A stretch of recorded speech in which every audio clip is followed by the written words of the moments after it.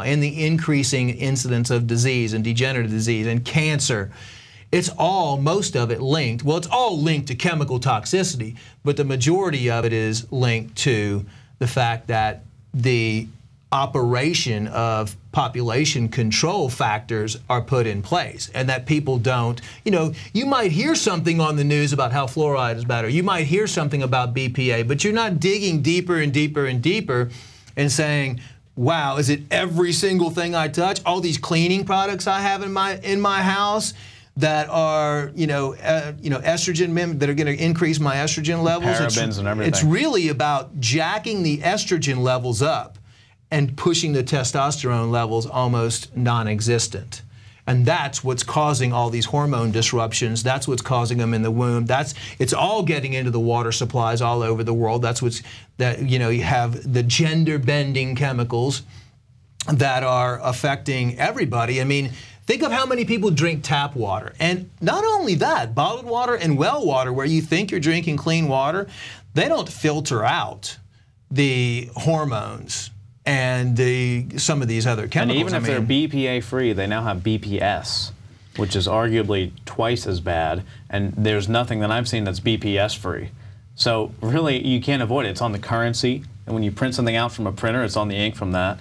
It's in plastic water bottles. It's pretty much in everything. And then also the wrappings of the food, it'll leach into the food supply. So when you're eating something, you're eating BPA inside of it.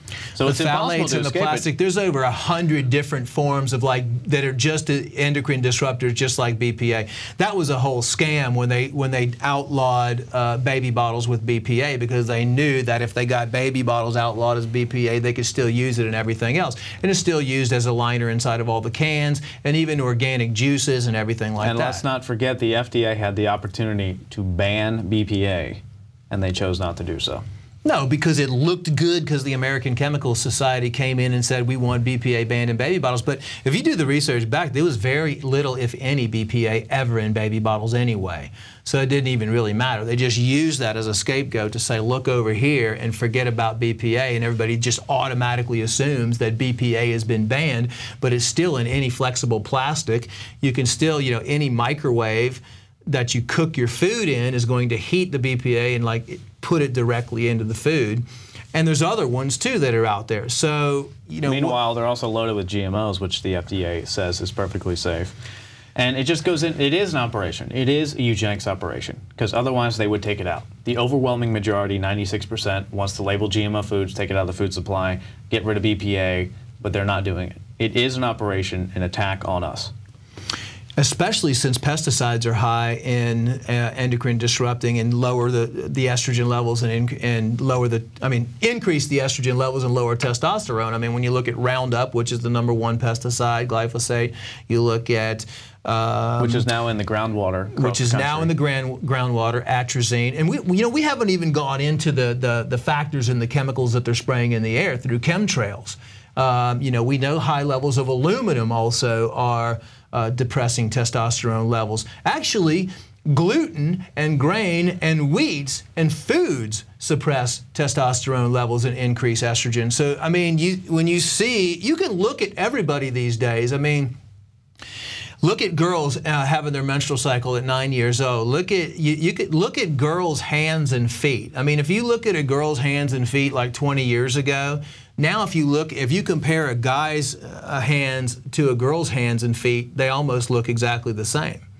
I mean, so we are becoming a nation which is hormone disrupted, and how that affects the other part of it is the relationships, because women are on birth control pills, the plastics that are in, sexual toys, stuff like that, condoms release chemicals into the vaginal canal, the douches that they spray in the vaginal canal. I mean, if you look at the big picture, every pretty much thing you touch and everything that's being introduced to your body sucks your testosterone levels down and increases your estrogen levels.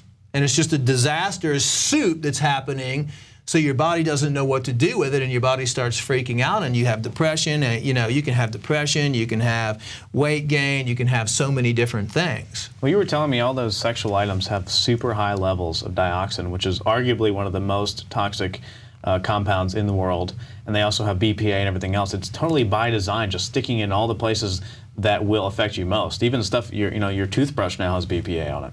That's right. Everything. That's right. Yeah. Everything, pretty much everything in your bathroom, all your cleaning supplies, all your pesticides if you use any, they all have estrogen increasing, and soy and the foods, genetically modified organisms. That's the genetic manipulation part of it, because you know that with the studies on rats that feeding them genetically modified foods created infertility for 4 generations later. Yeah, exactly. They couldn't even have kids. It's so just that's part what of we're the running overall into. Attack, yeah. So you've been looking at this. You started because of plastics. You started because of BPA and plastics, right? I did, because we were seeing all kinds of cancer patients, and my dad was involved in the production of plastics. I mean, he was, his thesis was done on the creation of PVC. I mean, he actually was one of the creators of PVC plastics. And whenever he came out, and he mysteriously died within 2 weeks. He was doing some work with Exxon, then he was doing some work for the government during the Reagan administration. And I didn't find out later how heavily involved he was. Just recently, within the last 6 months, I actually found a document in a paper that he was about to release, because I thought this whole time that he didn't know what was going on. I thought that he thought he was doing good for humanity, and he was putting all these plastics out there. What I found out was he was actually about to come public with a paper saying how dangerous plastics were, and that they actually caused cancer. Wow. And so, And that was your father, and then you decided you were inspired by all of that, and you came out and started fighting against all the garbage and the plastic and helping people naturally. Yeah, my whole thing was I knew we all had a self-healing mechanism, and my whole life has been dedicated to finding out the root cause of what causes all these diseases, what causes all these deficiencies, and then looking at them and saying, because if you know this stuff and you have a list of everything, then you can avoid it. And it's about avoiding them and then strengthening your body. Well, that's what I wanted to ask. If there's anyone who would answer this, it's definitely you. So I know there's certain ways to avoid BPA, with the water bottles and everything like that, and I try to do the best I can. I get a glass water bottle and everything like that, but it's almost impossible to avoid it.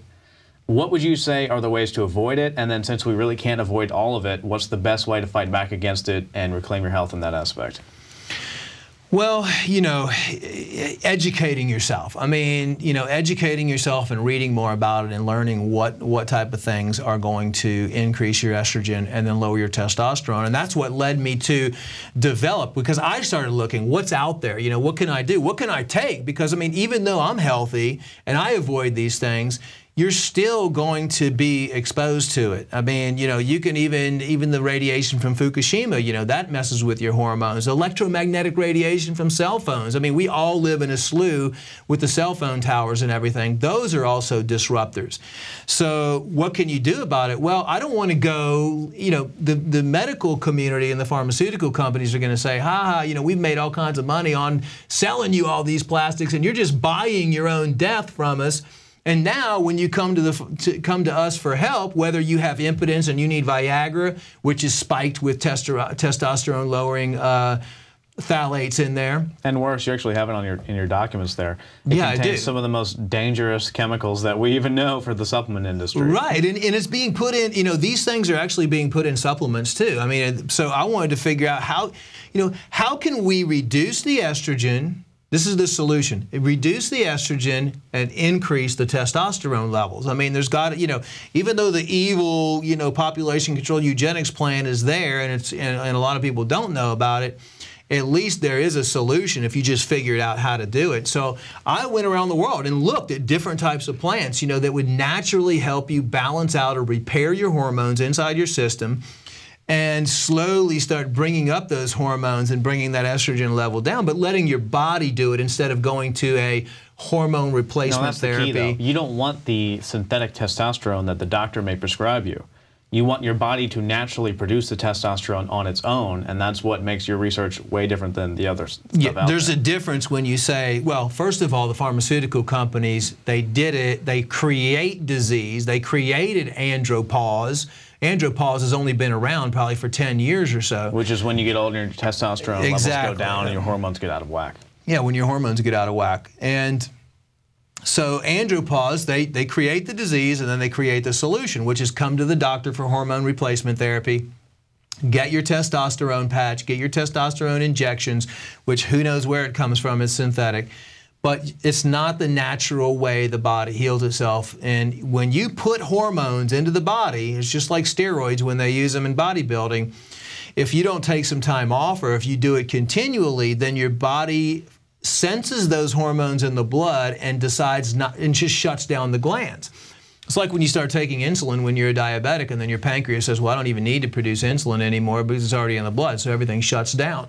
So that's not the right method, it's not the right approach. The right approach is give your body, you know, everything, there's always an answer and a solution in nature, you just need to find it. And that's what we did, is put everything together into one formula, which is Super Male Vitality, that people can take safely, and it doesn't contain testosterone.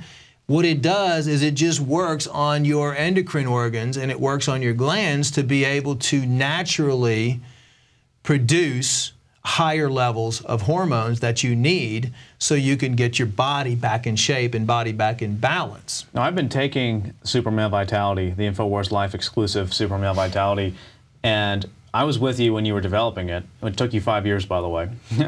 A very long time. And you were looking at, actually, you went up into the Himalayas and we harvested this Shilajit. And it's this, tell people what Shilajit is exactly.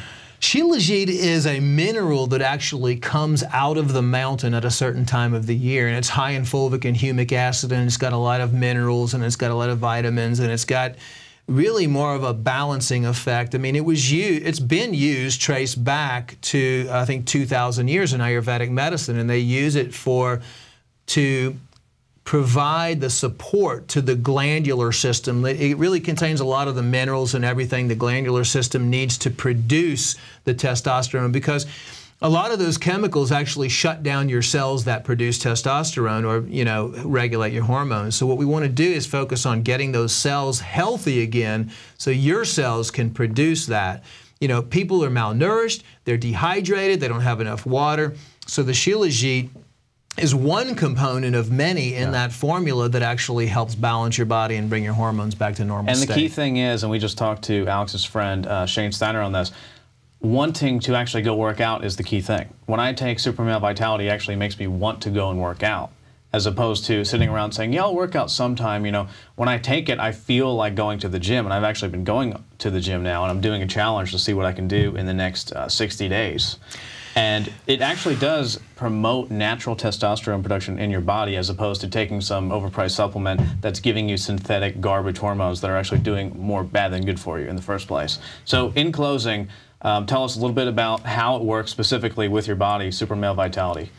Well, the good thing is everybody's body is different. I mean, so it doesn't matter if you're, you know, 20 years old, 30, 40, 50, or 60, you know, and you could take 100 males and test their testosterone levels and you'll get different, you know, amounts. So it's not like you have to regulate it for this person or regulate it for this person, because in the natural state of things, it will feel what your body has and how you need it. And you brought up a good point, because anybody that's 20 years right now, 20 years old, I mean, for the last 20 years, they don't really know what it feels like to have testosterone in their body. Because I can remember when I was a kid having that desire, that hunt, you know, you have that, your muscles feel strong, you have low body fat around your waistline, but all the kids born in the last 20 years, it's very sad because they don't know what being a man feels like. They don't know what that masculinity feels like, because they've been bombarded with all these chemicals, and it started in the womb. And unfortunately, if it starts in the womb, it's really hard to correct. So what this does is help you feel like a man again. You know what I mean? And it will actually help with your fertility as well, because The goal is to get the cells, the testicular cells, to start producing more testosterone again naturally, and that is really the key. I mean, if I could say, you know, if there's one major conspiracy out there, it would be this eugenics program with manipulating genes, you know, manipulating the hormones and suppressing the ability for people to conceive and bring healthy children into this world. And we need to fight back. And we need to fight back. I'll tell you, there's no question that this product works. There's absolutely no question. Alex can't even take it anymore because he gets so pushed into